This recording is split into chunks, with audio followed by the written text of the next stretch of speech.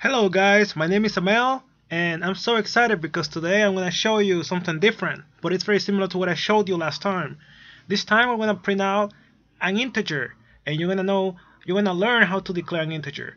So you know that an integer in computer science is just a number, like it's not a decimal number, just a whole number. It can be negative or positive, or zero. So now let's do it. As usual, define your two sections, the data for all the data, the text for all the instructions. And now let's declare the integer. Well, 1, 2, 3, 4. Declare the integer. So I'm gonna say age, my age, right? What is my age? Well, it's 23, but it's an integer, so I have to declare that word. Store the listed values as 32-bit words. So what is a word? Well, a word is like 32 bits or 4 bytes. And in MIPS, you have a word for instructions or for information. It goes to the processor in words. And that's like the basic unit in MIPS, a word. Remember that, 32 bits. And an integer, because an integer needs 32 bits, you declare a word. My age is 23, so now you know I'm 23 years old. I'm a young guy. I think so, yeah?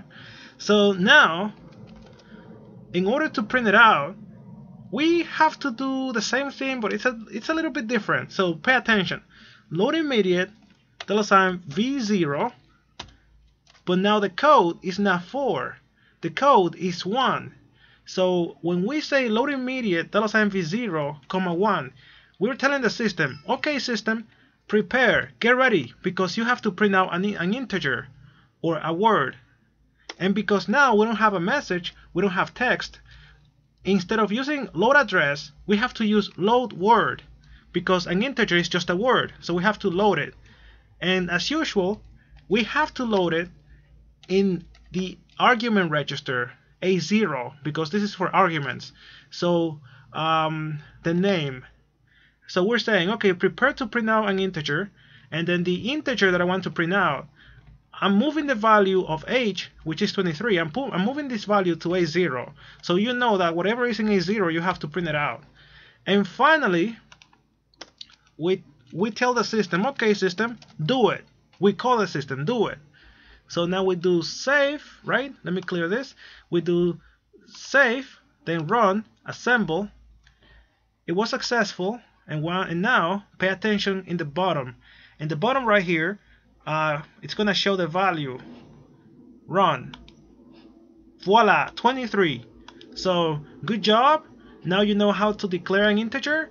And an integer is just 4 bytes, or a word, because a word is 4 bytes, 32 bits. So this is in random access memory. So we can make a comment. Oh, I didn't show you how to make a comment. So it's just pound sign.